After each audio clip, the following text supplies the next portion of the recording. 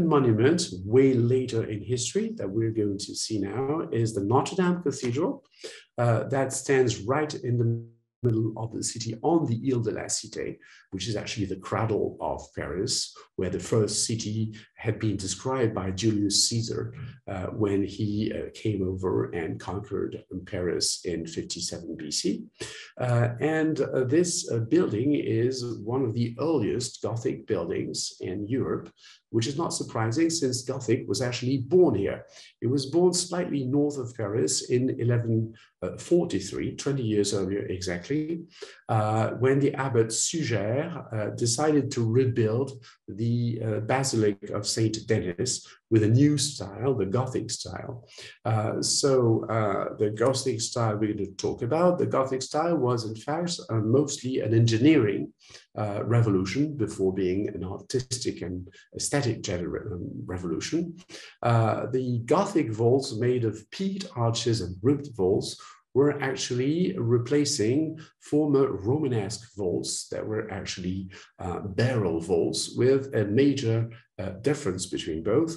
When Romanesque vaults were pushing to the sides because of the round structure of the barrel vaults, Gothic vaults being peaked, made of peaked arches, are pushing to the bottom, which allows building way higher churches and open way bigger windows so as to bring a maximum of light in the modern Gothic cathedrals of the 1100s, Notre Dame being one of them.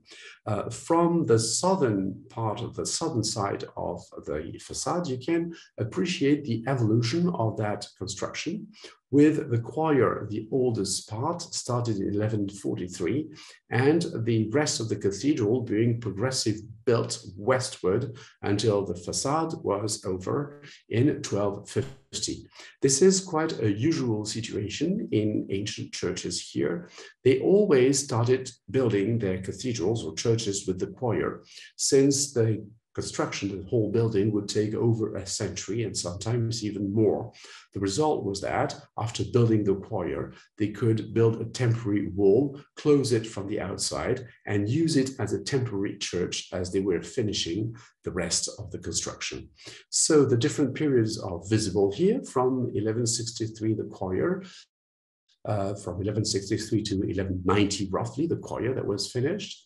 Then the transept from 1190 to 1200, the transept and the rest of the nave. And then from 1210, roughly, to 1250, the facade until the two bell towers were completed. When this first version of Notre Dame was completed, it was already outdated because another church had just been erected on the same island, bringing way more light in than previous constructions. That was the Sainte-Chapelle that we're going to talk about just after. So after 1250, they started rebuilding some parts of Notre Dame, starting with the transept walls, including the big rows you can see from here. The purpose being, as you can guess, to bring a maximum of light here through the stained glasses that were major ornaments for that period. This is a close view of the early choir of 1163, enshrined in a set of flying buttresses that were actually reconstructed after 1250, between 1250 and 1350.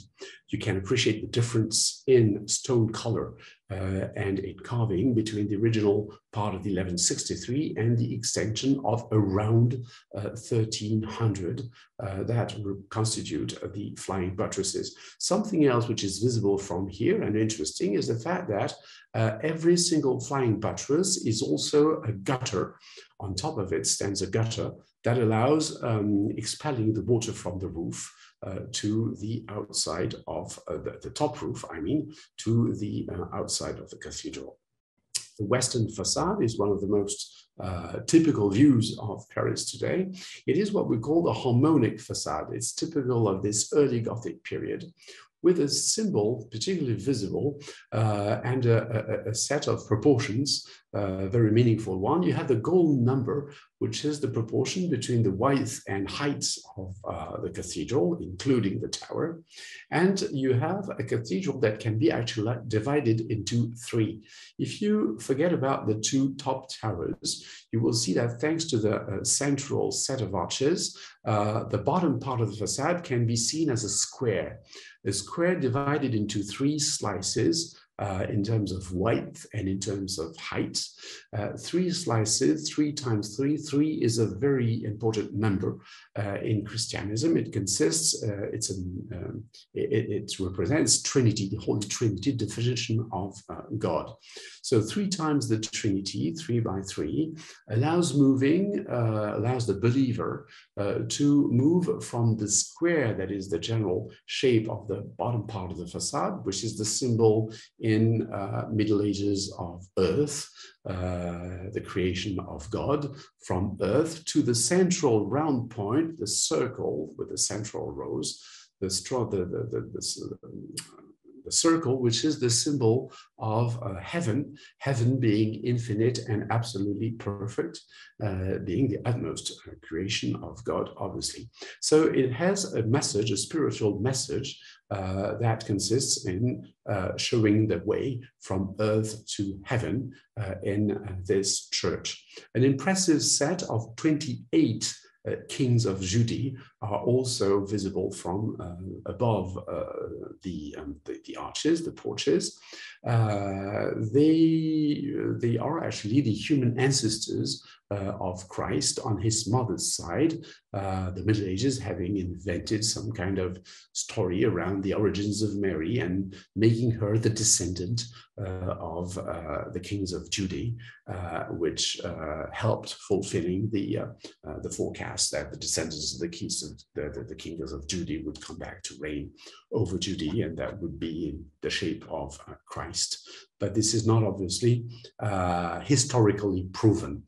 Those portals are important features of the cathedral, but also important landmarks in European history,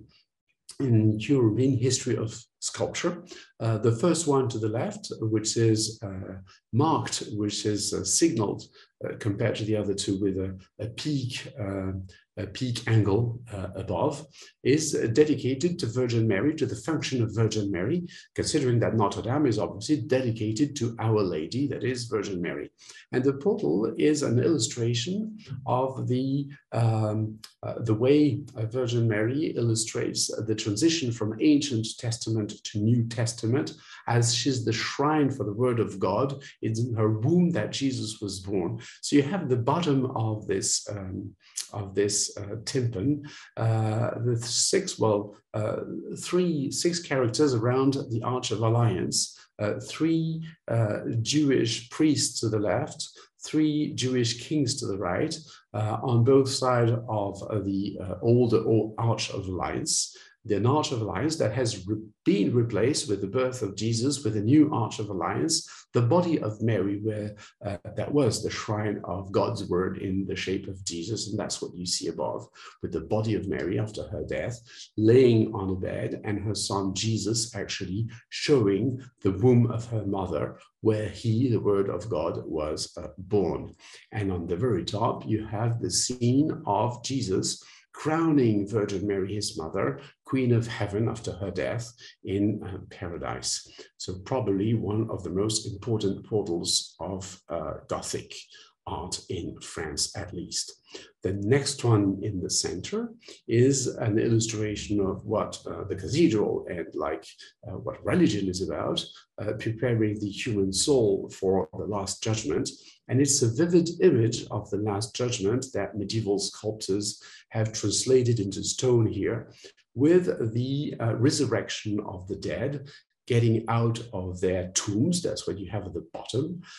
Saint Michael judging, weighing their souls in his scale just above, with the fair souls taken to paradise to the left, and the bad ones taken by a devil to hell on the right-hand side.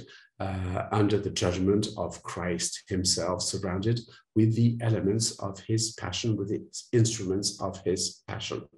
It is worth mentioning at this stage that all these Gothic sculptures have reached us in a condition that has nothing to do with their original condition. They were indeed originally entirely painted with vivid and realistic colors that made them a lot more appealing and a lot more illustrative than they can be today. The last and not least portal on this facade is the one to the south, dedicated this time to Virgin Mary, of course, but with underneath the history of her mother, Saint Anne. And what's visible here is a difference in style when you look at the two levels dedicated to Saint Anne's history. A difference in style between the bottom range and the range above. It is due to the fact that rather recent sculptures from the 1100s, around 1150, the one at the bottom, were reused later in this portal, which also dates back to the end of the 1100s. So this portal is actually the oldest in the whole cathedral. The other two, if we go back, you can see this, being of a more modern conception with more lively characters, whereas those of the 1100s were a little bit more stiff and of a different style. Inside the cathedral, the nave was among the most impressive back then, with 33 meters high. It is also a very impressive building because it's constituted not of one, not of two, but of 5 naves, one central nave with 2 side naves on the side. And on top of this central nave stands, or stood, shall I say, because it's no longer the case today, the roof of Notre-Dame. The roof that used to be among the oldest roofs in Paris, that had survived ever since the 1250s, between the 1220s and the 1250s, with probably beams that dated back to a way earlier period. Since wood is something precious back then, it is probable that many older beams had been reused, so specialists think that some of them actually dated back to the 800s or 900s. None of them are visible anymore today after the fire of 2019, but this is obviously an earlier view of the roof that shows something fundamental, as you can appreciate from the left part of the picture. The roof did not stand on the vaults, but exclusively on the side walls, and that was to be a problem during the fire. We will talk about it. Seen from the side, this is what the roof looked like, a totally independent structure from the vault, again, with no contact except on the side walls. This is precisely what was to be a problem in 2019, when a fire started during renovation works, probably due to an electric shortcut. There isn't, unfortunately, enough left of the roof to be absolutely certain of that, but it's unfortunately not not the first time that we had that kind of an accident in a historical monument, where they bring electricity, torches, whatever devices that did not exist in the 1100s, and that represent a certain danger for an old, very dry, very easy to burn wooden structure. The result was that by crawling over the vaults, the roof that was until then totally independent pushed on the vaults and made them crawl, actually. So the vault of Notre-Dame in its present conditions shows 3 major vaults where actually the weight of the burning roof has made these big holes. Right inside the cathedral, we still have all the artworks, and that is something quite impressive. The miracle of the 2019 fire. None of the artworks inside has been destroyed. All of them have been, well, slightly damaged or at least darkened by smoke, so they will require a certain level of cleaning.